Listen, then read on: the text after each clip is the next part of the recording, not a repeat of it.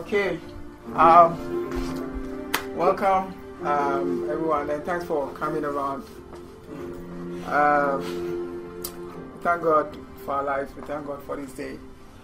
Today we're looking at I Testify. We're looking at the purpose. There will be a focal text, but we are looking at it from different angles. So you'll get exhortation, you get a spoken word based on the focal text, and a roundup with some ideas. But the whole idea is at the end of the day, all of us will be equipped, will be edified to know about how to discover our purpose and how to live it out. But as much as possible, what we do is that we just want everybody to participate in terms of the worship and the music and everything. So we have a theme song. We'll project the lyrics, but I know most of you know the song that we're going to sing. So just enjoy the moment and let's just participate in everything that is happening. Well, a friend of mine asked me about the thing that we've been doing for a while, and when we all come together, they need to really explain what the ministry is all about. We just reach out through Christian acts. Okay, so we just reach out to people, disciple, and help people, edify people through Christian art. So it could be music, spoken word, drama, choreography, anything. But the whole idea is that we just want to reach out. Watch Your Walk is about reaching out. And that is why you see us capturing all these things, because what is happening here is not just for all of us who are here. I've heard testimonies about some of the things that we've done, even though those the people were not around, they heard it and then they were so blessed. So that's why I'm capturing, because the ministry is more of watch and walk, and it's like God's anointing is not just on what happens here, but it's on the file that people may listen to. So I said, just open your heart and then expect God to move.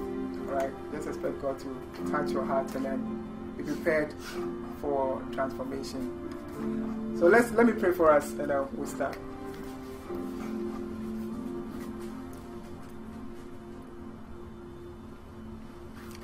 In Jesus' name, Lord, we bless you. We give you the glory. Thank you, Father, for this evening. We commend ourselves into your hands as we start this program. We ask that you would speak to us, you will transform us, and Lord, you will have your way in the name of Jesus. Amen.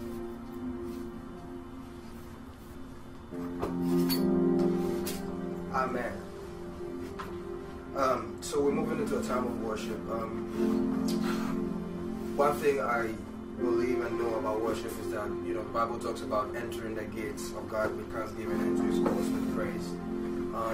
Even at this time, I would just want you to be yourself as much as possible and enter into the presence of God, singing the songs with meaning and understanding, that they have some impact on your life, even as you sing them. Not singing them because they are your favorite songs we are singing, but singing them because you know that where two or three are gathered, he's here in our midst, so we should be able to worship with our lips.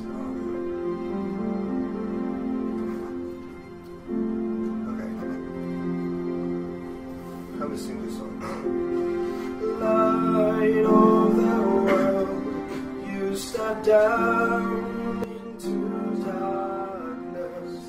Open my eyes, let me see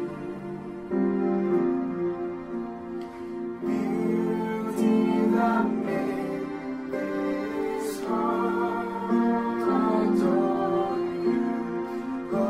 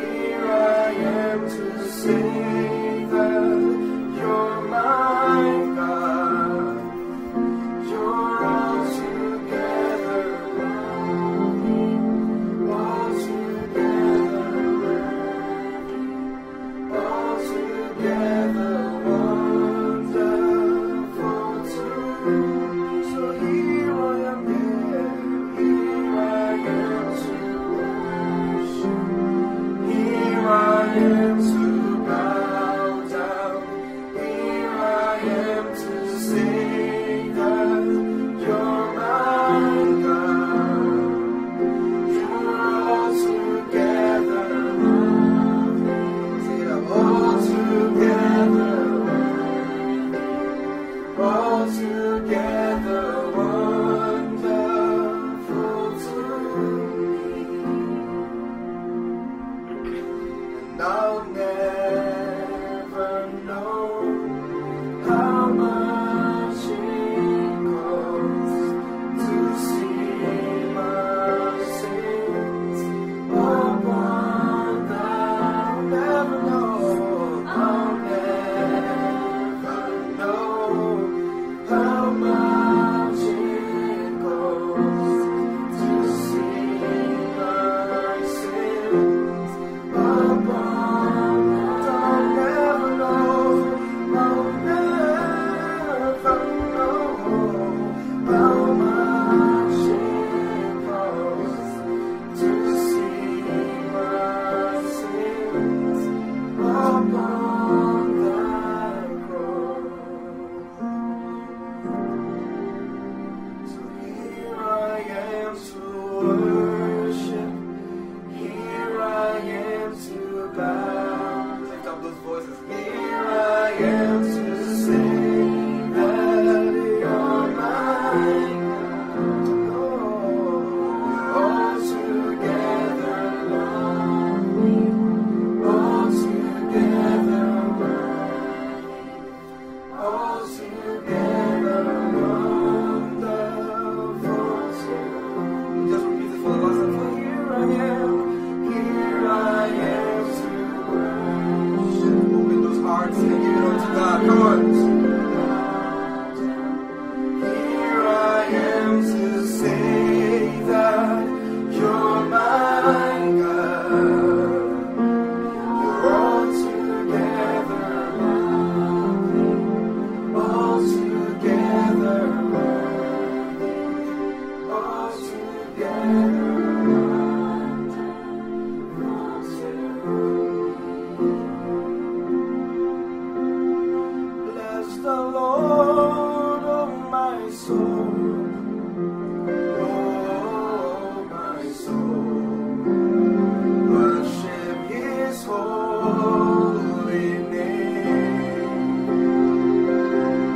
Sing like never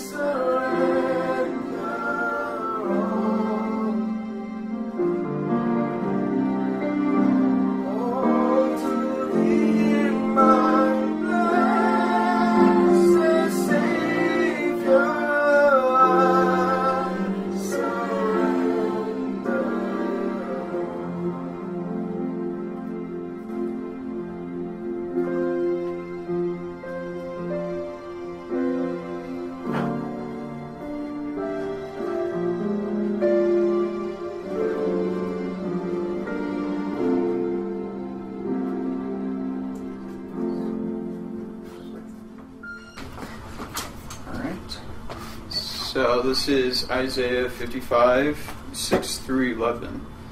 Seek the Lord while he may be found. Call upon him while he is near.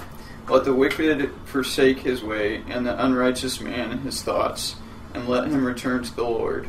And he will have compassion on him, and to our God, for he will abundantly pardon. For my thoughts are not your thoughts, neither are your ways my ways, declares the Lord. For as the heavens are higher than the earth, so are my ways higher than your ways, and my thoughts than your thoughts. For as the rain and the snow come down from heaven, and do not return there without watering the earth, and making it bear and sprout, and furnishing seed to the sower and bread to the eater, so shall my word be which goes forth from my mouth. It shall not return to me empty, without accomplishing what I desire, and without succeeding in the manner for which I sent it.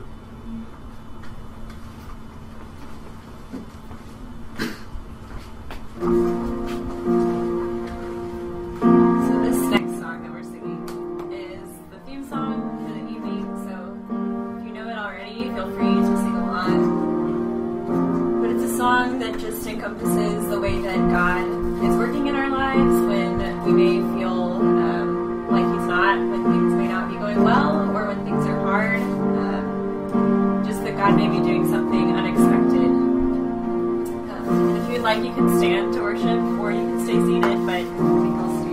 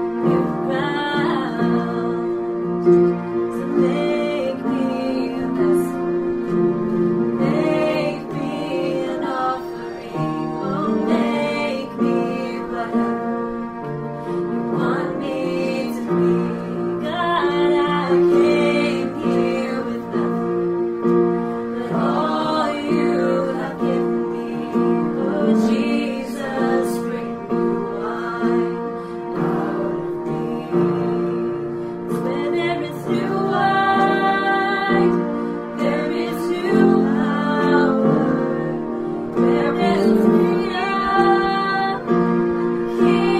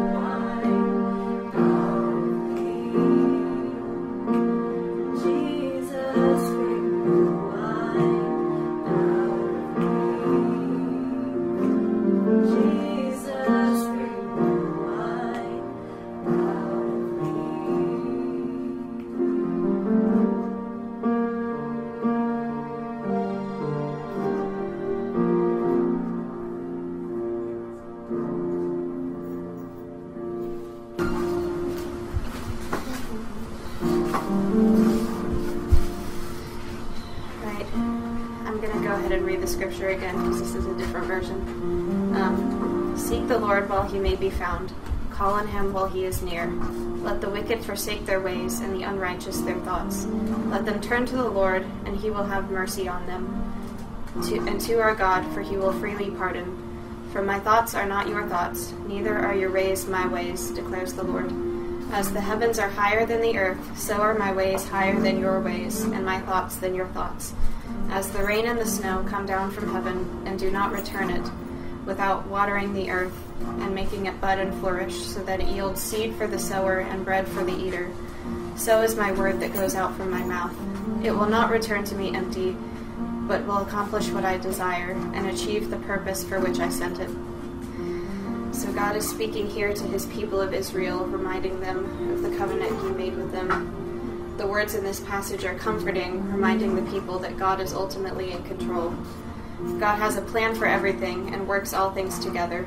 The rain and snow come down to earth for its good so that plants can grow. In the same way, everything that happens in this life is under God's control and will be worked together for his good. God uses us to plant seeds in people's lives, showing them his love through us. In our lives, as students and employees, it is easy to lose sight of what we are here for. Sometimes it feels as though our work is in vain, and we cannot imagine that anything we're doing will make a difference. This passage of Scripture teaches us, however, that even when we cannot see the fruits of our labor, God is still in control. Even when we cannot see the purpose, God still has one. This purpose may not end up being what we wanted or thought it should be, but we must recognize that God's ways are higher than our own. It is important to remember this in a busy time of the semester with so much to do. We will get tired and weary, but we press on, knowing that we have a purpose. This purpose, as God reminds us, is not our own. Just as God called the Israelites to turn their eyes to him, so he calls us in our own contexts today. Whatever we do or say should be done for God's glory. Therefore, our purpose in this life is entirely rooted in God and his will. This is great news. This means that in God we find hope. In God we have a peace that surpasses all understanding. It is in God that we find our purpose, not in ourselves or anything else.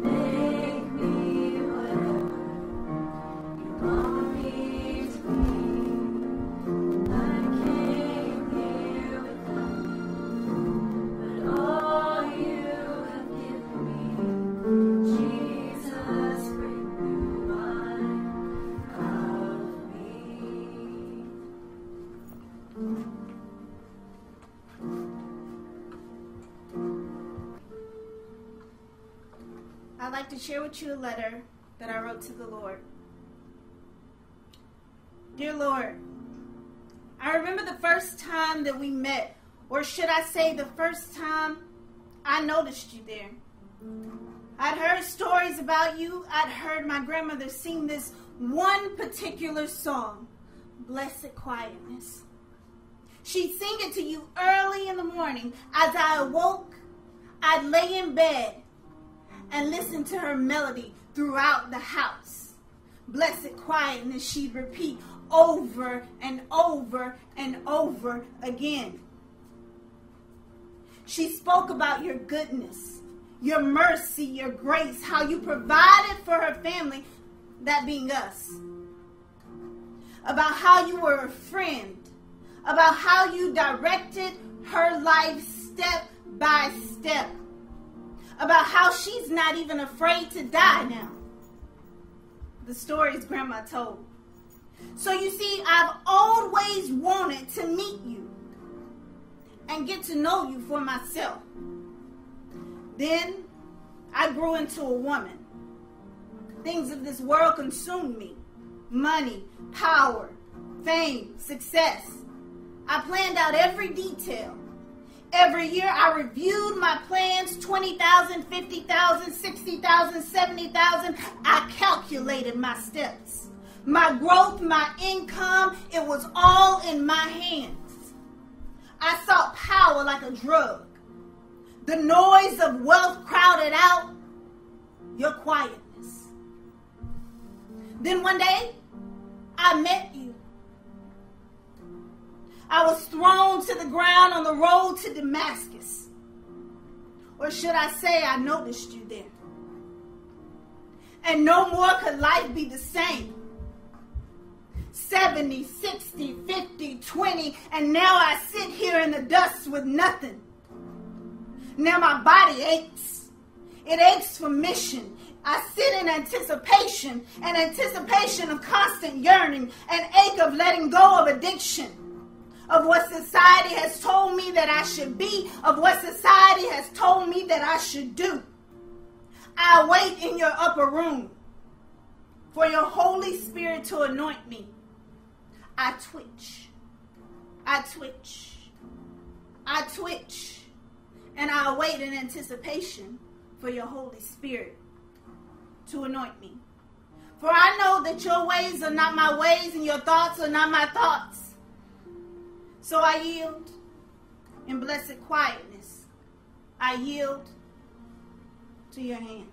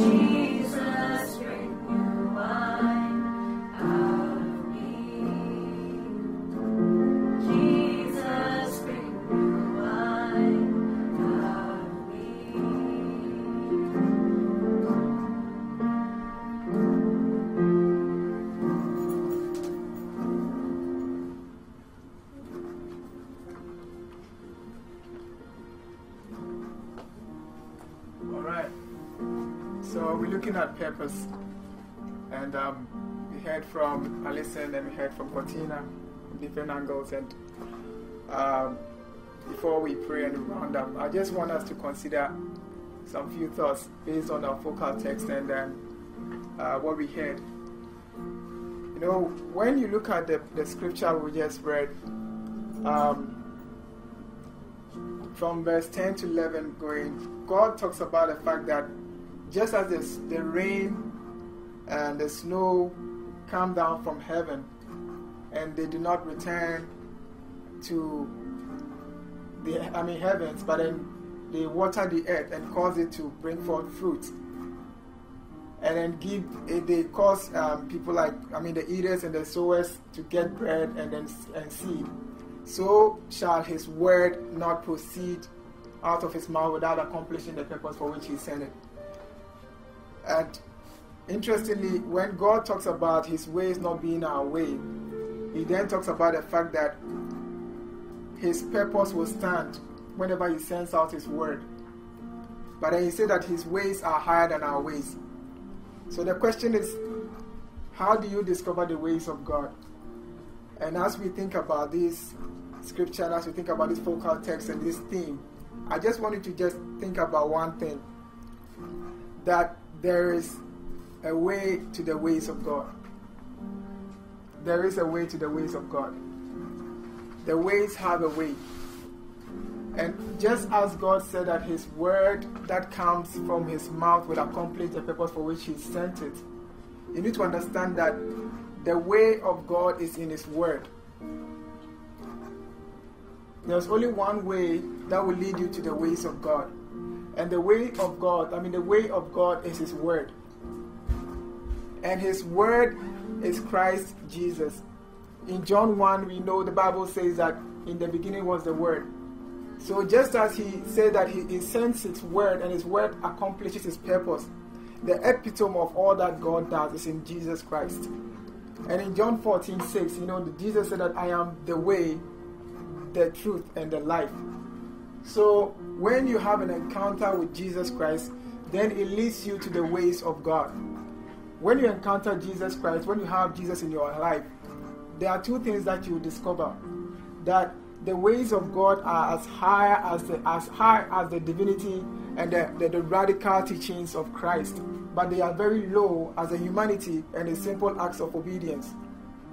So you begin to understand that even though the words of Christ, even though the divinity of Christ makes him very mysterious and make him totally divine and somehow unapproachable, if you look at him as a person and the way he acts, the way he has compassion of people, you realize that you can follow him.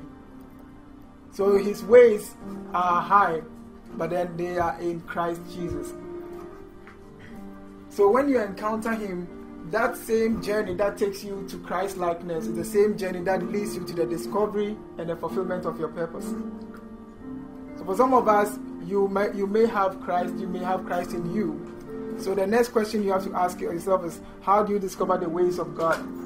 If Christ is in you, already you have the hope of glory and he is your light and your salvation. But as you are walking with him, what will help you to discover your purpose, your specific purpose, is begin to look at what he puts on your heart. What are you compassionate about? What really touches your heart? Because you have the key and you have already entered the way, which is the only way to the ways of God. So as you are following Christ and you are committing yourself to follow him, and as you are being conformed to the image of Christ, and you are acting on your compassions, God is leading you gradually to the discovery and the fulfillment of your purpose. Amen. And that is what I want us to really think about. We looked at it from very different angles, but I want you to just begin to ponder that one, have you encountered this way? He told the disciples that if you had known me, you would have known the Father. And if you don't know him, then you don't even know the way to the ways of God. The ways have a way. That is what I want you to keep on thinking about. And if you know him, then you have the key to discover your purpose. And if you know him and he's giving you giftings and compassions and passions, then follow him to accomplish those passions. Don't let the passions distract you, because he is the way. And as you conform to his image, you will discover and fulfill your purpose. So this is what tonight we came to share. And I just want us to just close our eyes and think about some of these questions. Just think about your relationship with the Lord, whether you know Jesus Christ. And if you know Jesus Christ, how are you following him to accomplish your passions, the passions he has given you? How are you following him to express the giftings that he has given you? Just think about it and begin to pray about it and ask that the Lord will show you. If you know him as the way, then he will also lead you to the ways of God. He will lead you to accomplish his purpose. So just begin to think about it and prayerfully consider what we are talking about today. The ways have a way. And since you know Jesus Christ as your Lord and personal Savior, begin to think about the ways that he has shown you, the ways that he has given you, the passions that He has given you, the giftings that He has given you, and how are you following Him to accomplish those passions?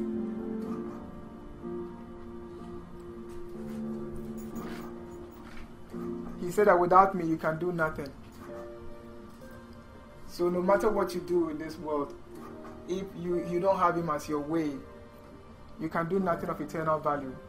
You'll later find out that all that you did had no value in the eyes of God. Today I just wanted us to be rich toward God as we discover our purpose. The ways have a way. There's only one way to the ways of God. Just ask that God will lead you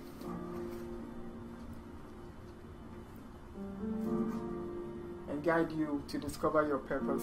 God will show you the specific ways that you can lead, discover, and fulfill your purpose. Let's sing this chorus prayerfully as we round up our program.